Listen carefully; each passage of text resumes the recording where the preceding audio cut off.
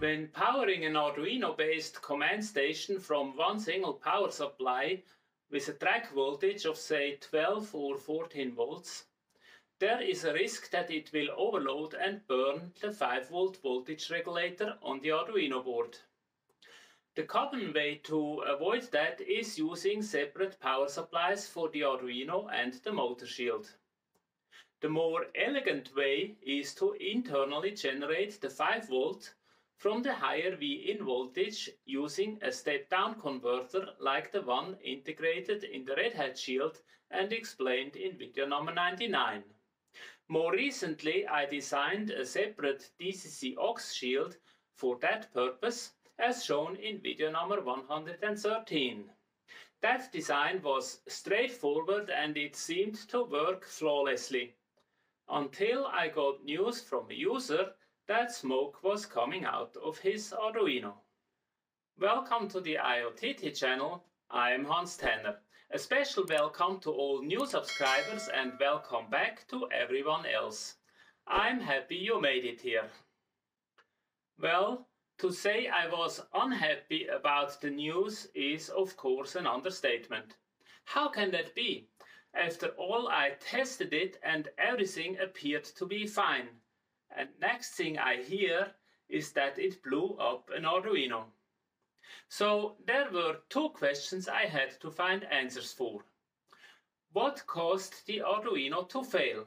And why did I not figure out the problem while testing? The second question was rather easy to answer when I had another look at my test setup. And quite embarrassingly, it was a real beginner's error. Essentially, I was not aware that I had a second DC-DC converter in the setup which worked in parallel with the AUX shield and, as it turned out, made good for all the problems I'm now going to analyze. This second converter was of the same type as the one used on the RedHat, so the good news here was that the problem was only with the new DC-DC converter but not with the RedHat. So I removed the additional converter from the test system and started the investigation. If you are familiar with problem-solving methodology, you are also familiar with the concept of a root cause analysis, and that's what I was about to do. If not, here is a short description and summary, as the concept is fundamental for all kinds of problem analysis. The starting point usually is not the problem, but a symptom of the problem, like a user telling me that smoke is coming out of his Arduino. That is the result of the problem, but not the problem itself. And typically there is a time delay between the problem to happen and the symptom to appear, the so-called escape cause path. So the first step is to identify what problem actually causes the symptoms. In the case of the AUX shield, the symptom description was relatively clear. Everything worked fine when testing with 9 volts. Then the voltage was increased to 16 volts and within a split second after switching on, smoke was coming out of the Arduino onboard voltage regulator. This leads to the conclusion that the problem is an overload situation of the voltage regulator, and that quite intense. Otherwise, it would first heat up, but for sure survive a little while, at least a few seconds. But here, the overload was so significant that it blew up almost instantaneously. Now, this is the problem, but to solve it we need to work back the occur cause path to understand the systemic root cause. As a general rule, we only understand a problem if we can intentionally make it come and go. Only then we are in a position to actually solve it. Now, with that in mind, let me show you the steps I took to find the root cause. So far I knew that the problem occurred at voltages above 9 volts and during the startup phase. So while the DC-DC converter is building up the 5-volt supply voltage. During that phase, obviously the onboard regulator was delivering energy to the point it got overloaded. I actually did my own tests with gradually increasing voltages expecting to see a gradual change of the behavior, maybe warming up just slightly first. Unfortunately, this was not the case. It went from correct function to fatal overload without warning. So I successfully verified the symptom, killing the first Arduino in the process, but unfortunately not learning anything more about the actual problem. So I decided to have a closer look at the startup behavior and compared it to the startup sequence of the RedHat DC-DC converter, which I knew was working properly at all voltage levels. This oscilloscope shot shows the two curves when power is applied. Quite a difference. The RedHat converter needs about 2 milliseconds to start, while the AUX shield takes about 13 milliseconds to reach 5 volts. The onboard LDO of the Arduino, on the other hand, needs only about 1 millisecond to provide the 5 volt output once VIN is applied. This slow startup is not a bug, but a feature of the converter chip. It is called soft start and can be controlled using a capacitor attached to the SS pin.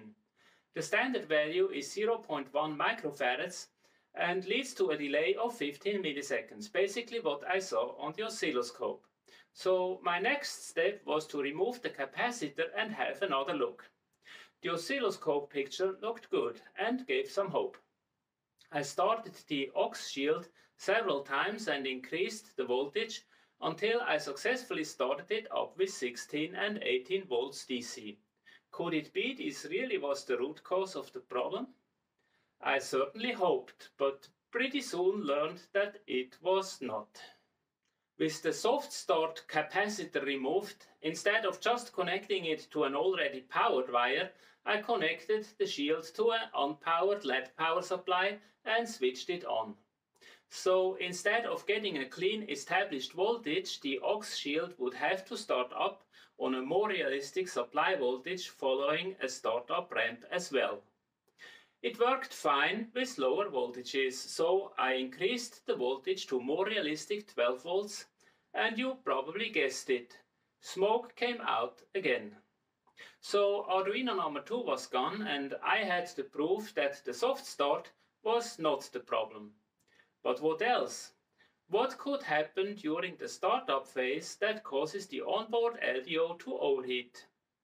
To find out, I had another look at the datasheet and in particular compared the DC-DC chip I was using with the one used on the RedHat.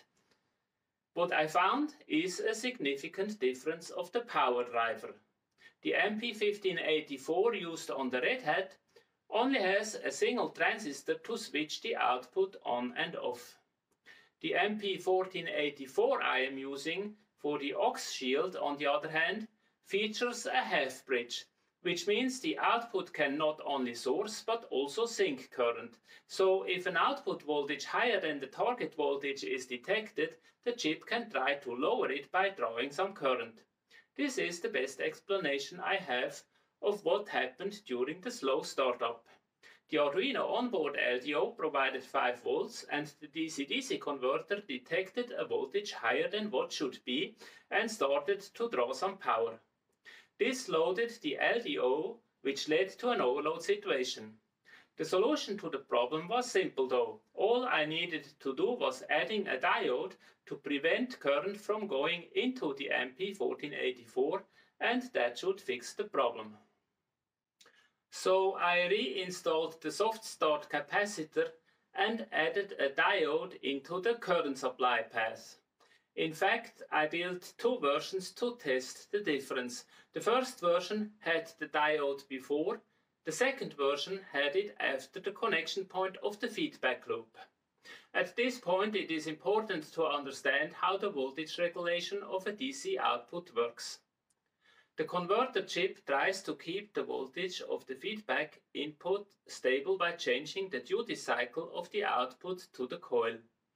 In the case of the MP1484, this voltage is kept at 0.925 volts.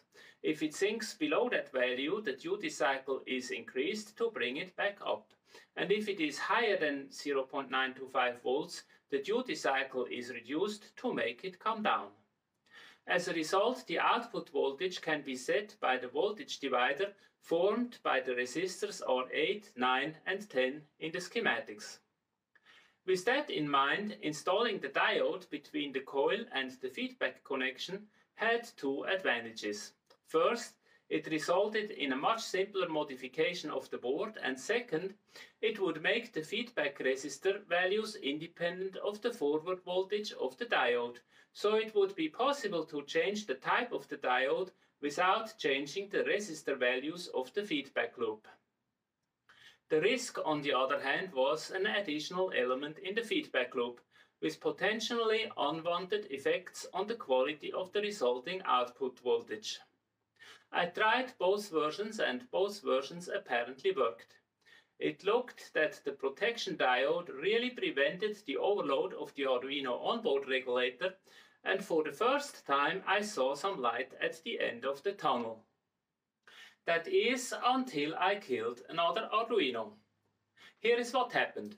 For video number 114 I put together an Arduino stack to demonstrate the configuration of the power shield.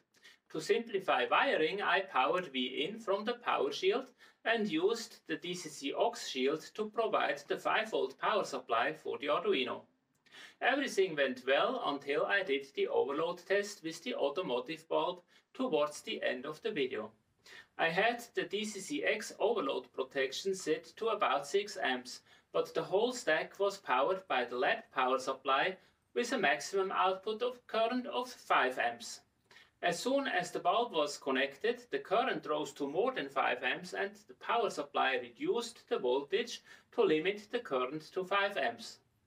After removing the bulb, the power supply re-established the target voltage, and that is where it happened.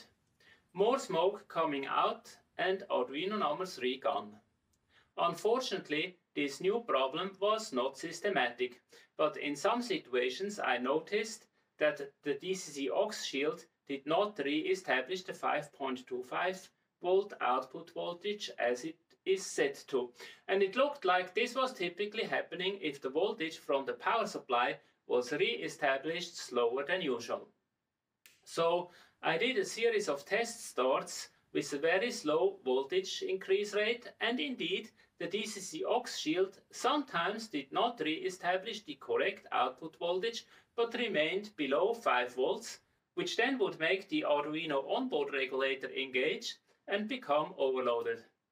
Interesting to note that this overload did not result in the immediate death of the Arduino regulator, but resulted in a typical heat-up cycle before the regulator died, which was another confirmation that the protection diode worked. Also interesting to note that only about half of the boards I tested showed this behavior. The other half started up normally all the time. This is an indicator that some of the components around the converter chip were in a range that led to a malfunction depending on component tolerances. So I went back to study the datasheet and indeed found an error in my design. The reference design suggested a 10 microfarad output capacitor next to the coil to stabilize the output voltage. That's what I used, but what I overlooked was the ×2 node next to it, so I used only 10 microfarad compared to the 20 the reference design really suggested. I therefore added a second capacitor and the problem was eliminated. So after quite some testing and 3 Arduinos later, I had clearly identified 2 root causes. First, the missing protection diode that is needed to prevent the DC-DC converter to draw a high amount of current during the startup phase. And second, a wrong capacitor value which prevented the startup cycle from happening in case the input voltage was raised very slowly. Luckily, both problems are relatively easy to fix by some small board modifications, and the oscilloscope finally showed a perfect startup sequence. V-in is applied, the LDO provides 5 volts immediately, and after the soft start phase of 15 milliseconds, we can see the voltage increase from 5 to 5.25 volts when the DC-DC converter kicks in. That is the case when V-in reaches about 7.5 volts, so a safe range for the Arduino onboard regulator and no risk for overloading it. Now, the title of the video talks about killing 5 Arduinos, but so far I only reported destroying 3 of them. What about the other 2? Well, I indeed killed 2 more in the process, but for other reasons, basically user stupidity. Kill number 4 really was an accident that happened during my Motorshield tests. I simply dropped a track power wire and the alligator clip fell on some chips of the Arduino, resulting in some nice sparks and ending the Arduino's life. Of course, what we can learn from that is that we should always switch off the power before making changes to the wiring of the setup. I keep telling that to myself, but it is so convenient to make changes just on the fly, so maybe an occasional kill is just the cost of convenience. Well, that's up to you to decide. Kill number 5 was a user error as well, but more interesting as it shows the effectiveness of using a DC-DC converter to power the Arduino stack. Here is what happened. To simplify testing, I powered the stack from a Motorshield sitting directly on the Arduino. The DCC AUX shield, on the other hand, was on top of the stack, so it is easy to access. Furthermore, I only installed parts of the Arduino headers, mainly the pins needed for the power transfer between the boards. While taking measurements, I loaded the Arduino on one side, causing it to bounce. This caused the V-in pin to disconnect, while the 5V pin still remained connected. So the Arduino was now getting the 14 volts from V-in, but not the 5 volts from the DC-DC converter, causing the onboard LDO to kick in. On top of the stack, I also had an IoTT stick which drew about 200 mA from 5 volts, so the total load of the onboard LDO was about 250 mA, with a voltage drop of about 9 volts, so the LDO had to burn a little more than 2 watts. It took a few seconds and then the magic smoke appeared. Again here, the learning point is that proper wiring makes the difference, but it also demonstrates the effectiveness of using a buck converter, which allows powering the entire Arduino DCC stack with one single power supply for the track power and the Arduino board to simplify the wiring. And that's it for this video. I hope this information was useful or at least interesting for you, and it gave you some ideas for your own development and troubleshooting activities. If so, please click the like button below to let me know. Every like helps to promote this video and the IoTT channel in general, as it motivates YouTube to suggest this video to other model railroaders. And if you want to share your own experiences with electronics development, please do so by leaving a comment in the comment section below. I am looking forward to hearing from you. Thanks for watching and see you in the next video.